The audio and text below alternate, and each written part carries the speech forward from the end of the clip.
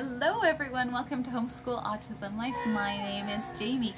This week's video, I wanted to chat a little bit about what I've changed for spelling for my 11-year-old. She is in grade 5.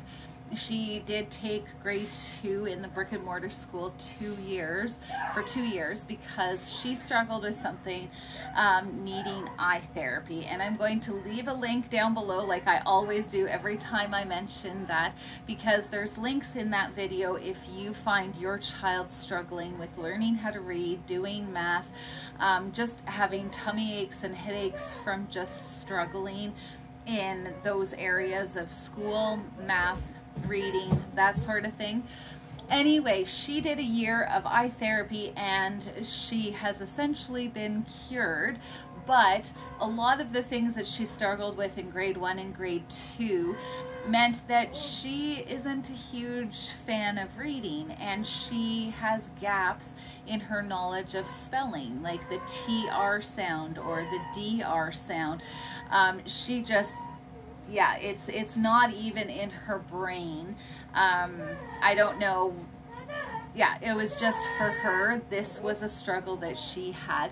And now when she's in grade 5, I'm trying to pull those things and those desires out of her. But at the same time, as many of you know, you probably have a family member or you yourself struggled in school. When you struggle, you kind of get to a point where you feel dumb or stupid, and then your will and your desire to learn something new goes down, because you're like, what's the point? And so that's the push and pull that I have with my Ceana all the time. Here's a book to read and she'll go running the opposite direction. Or let's sit down and do spelling.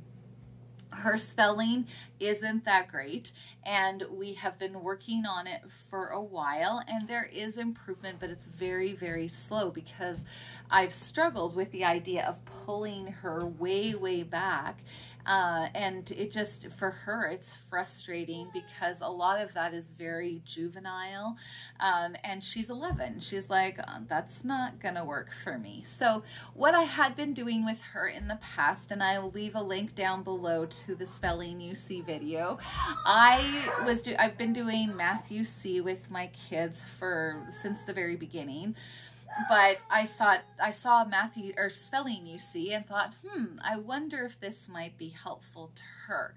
Now, she was pretty okay with doing the nursery rhymes, which I felt very thankful for, but we didn't get through it very far because I just found it was so time consuming, and it was something I had to do that was one-on-one with just her, and it just took way too long, and I didn't see.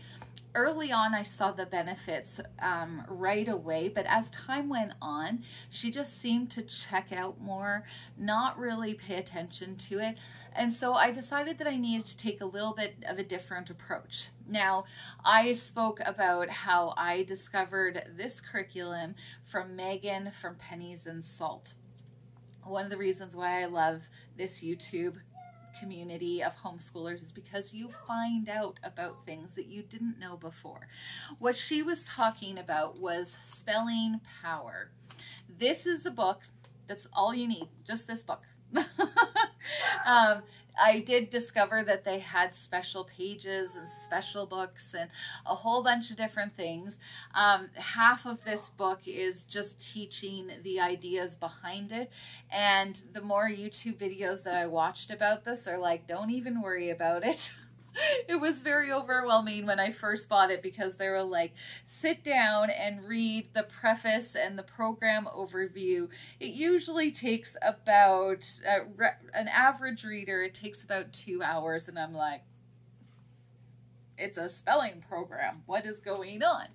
So needless to say, I have not actually done that, but I am finding it working out well for us in our homeschool, because all you need is 15 minutes a day.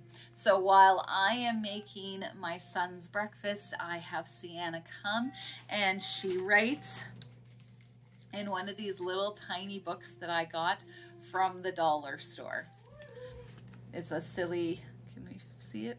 Oh, there you go. It's a silly little llama book, and I have tons of these that I got, I don't know how long ago, for even what purpose I got them for, but I've got them.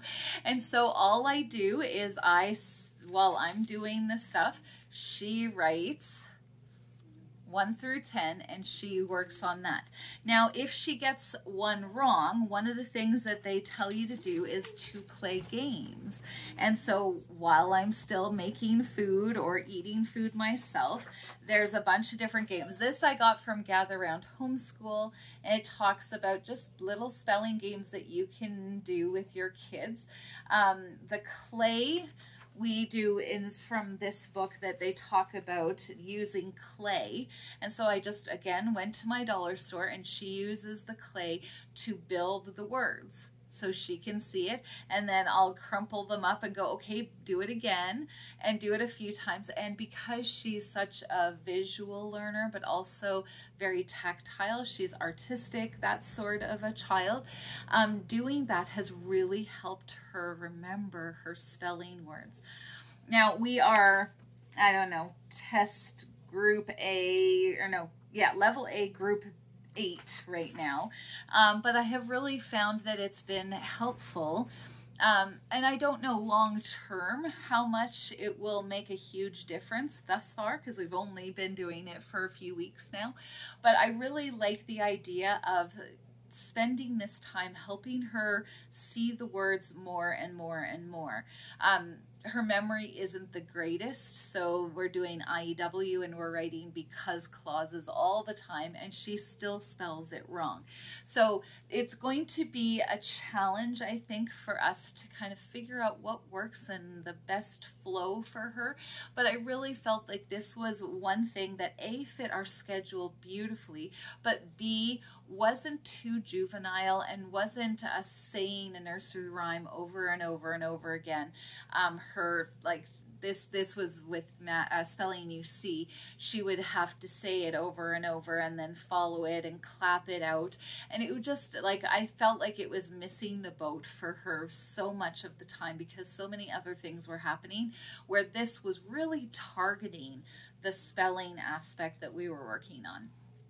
So I'm really happy that I've changed this. I've made the change. I don't have spelling you see to show you because I already sold it off. I have so little room in my house that when I realize I'm not going to use something, I'm like, here, take it, take it, take it.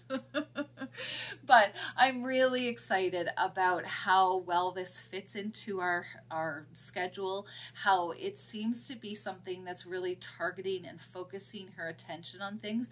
And then I can highlight certain things like the TR sound that I know that she struggles with.